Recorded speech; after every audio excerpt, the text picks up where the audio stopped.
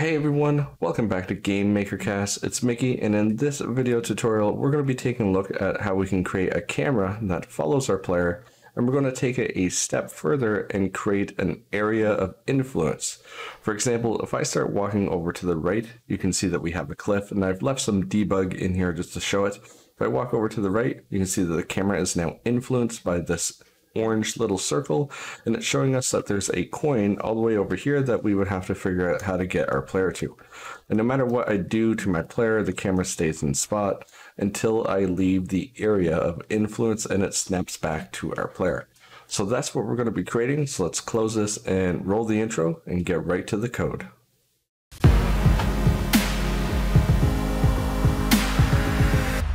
So we have our default project here, and we have some sprites. And I want to mention that the sprites that I'm using, if we are using something from Open Game Art, you could always find them in the source file here. If we look at the room, the one thing to point out is we are using a viewport.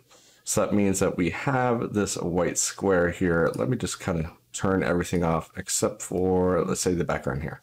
So we have this white square, and this is what is called a viewport. So our room size is 1920 by 768, so that expands all the way over here. And the viewport is basically setting up a camera in GameMaker Studio 2 to only show a portion of our room. So if I close my room settings and I go to the viewports and cameras, you can see that I've enabled the viewport. We're also clearing the viewport background so we don't get any streaking.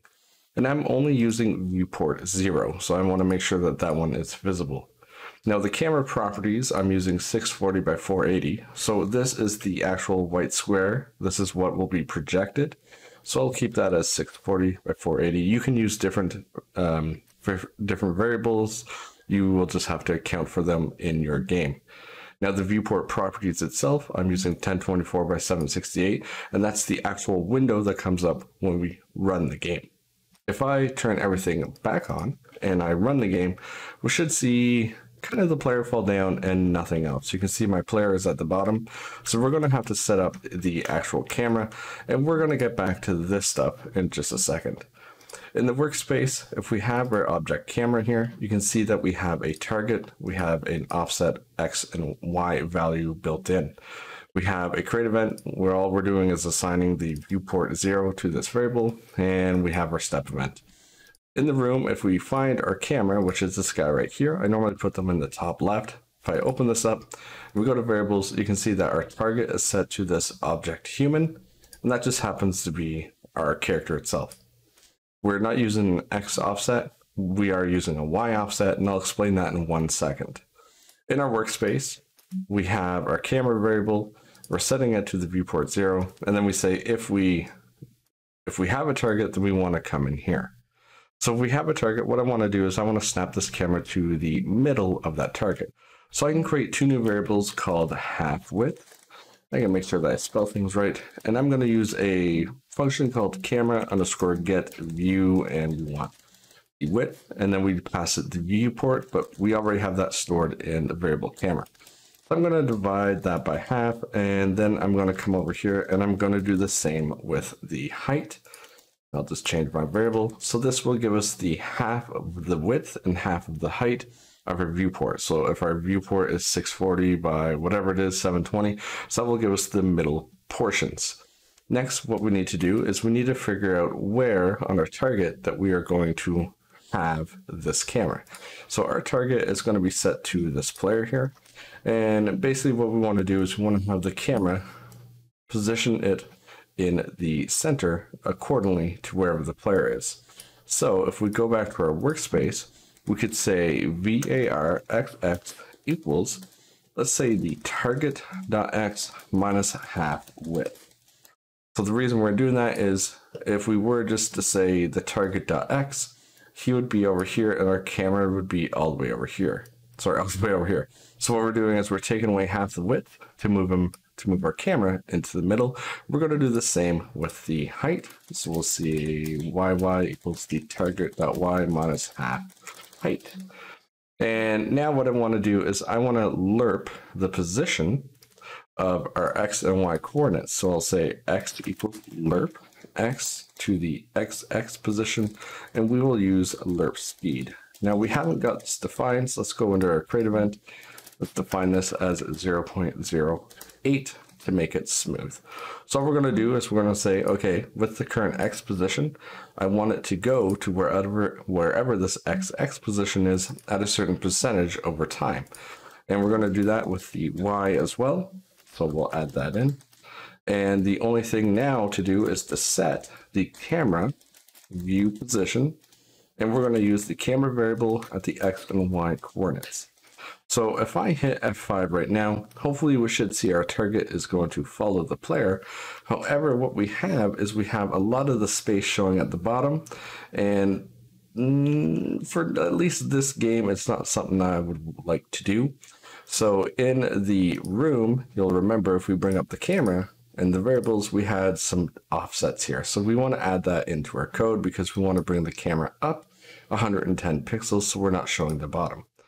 So in the x and y variables here at xx and yy, all we have to do is add the offset x and add the offset y. So now when we run the game, the offsets are added in, and you can see that we're not going down as far, and our game is still working.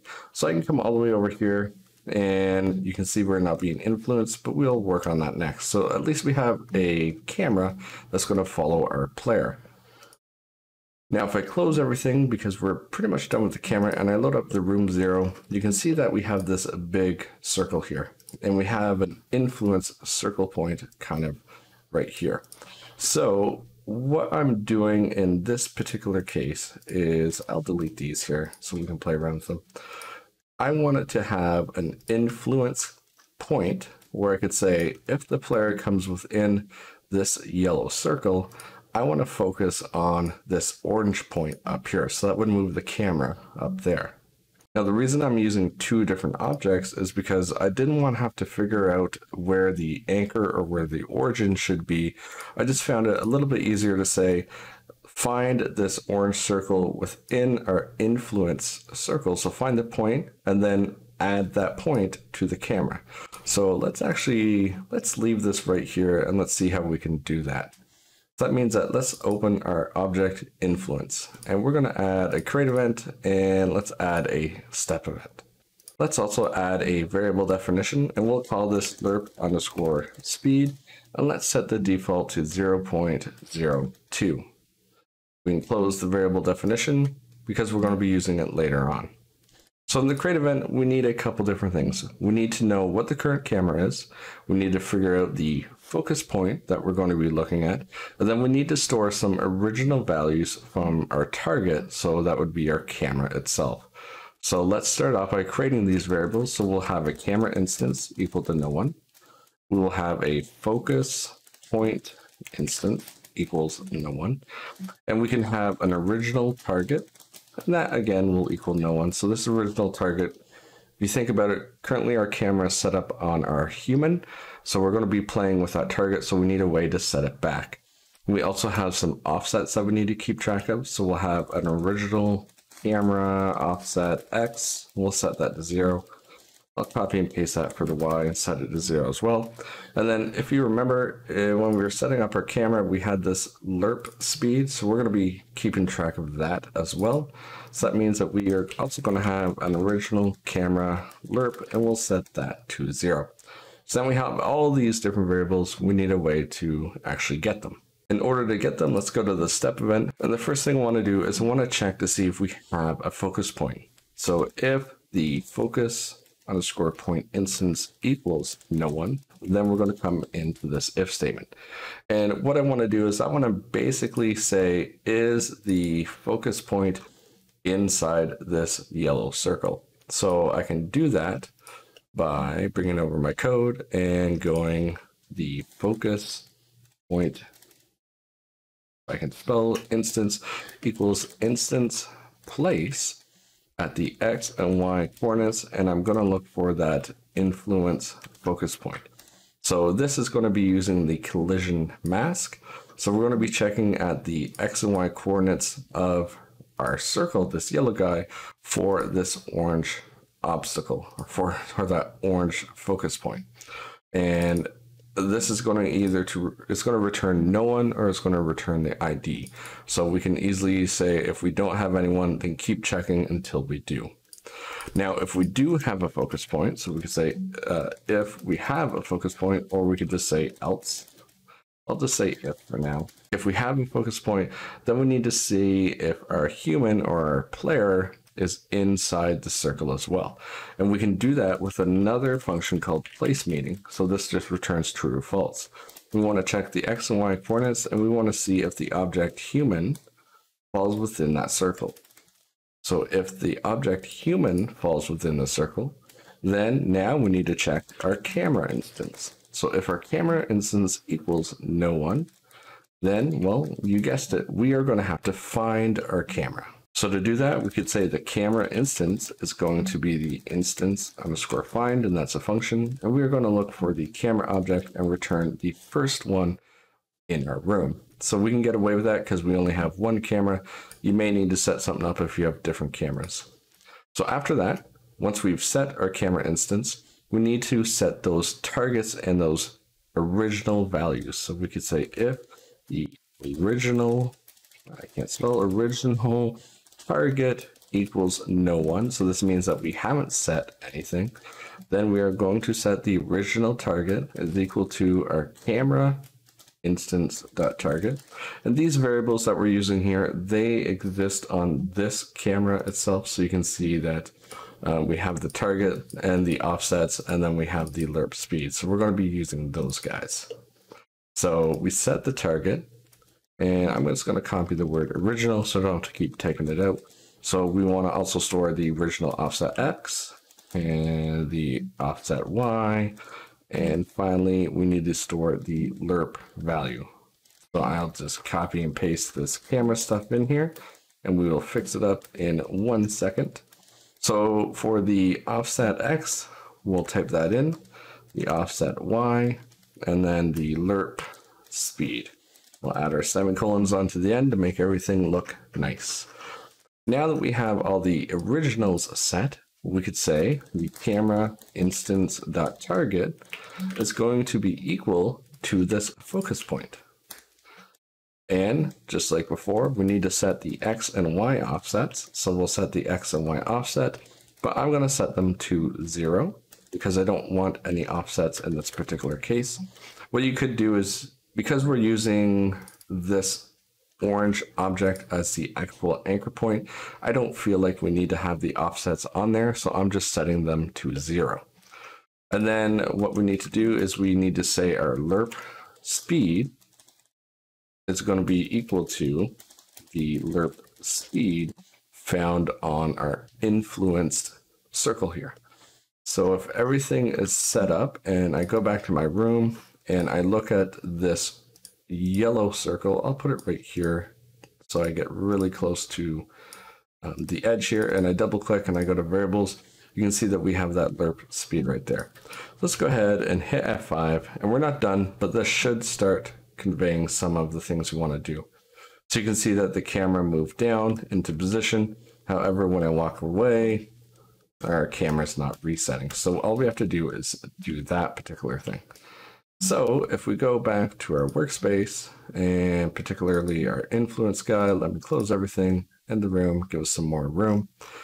So in here, if we are meeting with, if our object comes into contact with the human, then we do this stuff here. So otherwise, what we want to say is else. So we haven't come into contact or our object has walked out. We say if we have a camera instance. So if that does not equal no one, so that means that we've set the camera instance. So we've only set the camera instance if we've come into contact. So we've actually gone over that circle. Then what we want to do is we want to reset some of these values. So I'll just copy this stuff right here and I'll paste it in, and we're just going to flip it around. So the camera target equals the original target. The camera offset X equals the original offset X, and so on and so on. So we'll just finish this up here. So we've reset all the values on the camera. Next, let's reset our camera instance. So we'll set it to no one. And the final thing, I want to set our original target equal no one as well. So now when we walk out of the circle, everything should reset. So let's hit F5. Let's walk towards that circle. You can see our camera comes into view there. And when we walk out, it goes back to the player. So the reason I've done this, and I'm going to load up our room, is we have this circle here. So I will grab these two instances. I'm going to move them, let's say move them right here. But now I can also use this guy and I can put him in the room. And I'll make him a little bit bigger. If I can grab the corner here, I'm going to make him that big. So that means that when my character is pretty much on the edge, I'm going to focus in on over here. So we have two circles here. And if we hit F5, we should be able to use the first one here. So we should focus down here at the bottom, and we do. And when I leave, we go back to our player, and when I walk to the edge, we automatically focus over here. So now we have a system all set up where we can have focus points, and our game will work nicely. Probably the only thing you'd want to do if you didn't want to say focus on afterwards, if we go to our influence and we go to our step guy, when we walk outside of this, we could just say instance destroy, so we get rid of ourselves. And you'd probably want to destroy that focus point because we are no longer using it. So let's destroy both of them. Instance destroy that item. So now we walk in, and once we leave, the influence point can no longer be used. So when I walk over here, you can see it doesn't happen anymore. And when I walk out of this guy, I can see the coin, and I'm like, oh wait, I want to check it again. It doesn't work. So you can use it like that, or you can create different Boolean. Anyway, hopefully you've learned a thing or two, and I hope you like, subscribe, share it with your friends. But thank you for watching. This video was made possible by my Patreon supporters, and in no particular order, a special shout out to the following: Annie, Edward, Manuel, Jujubee84, Kylie, Jesus, Victor, Ashby, and Paul. If you like my work and would like to show support beyond subscribing, check out my Patreon page for more information. As well, you can see that this video includes a free game for Hitman 2, first come, first serve. Thanks for watching.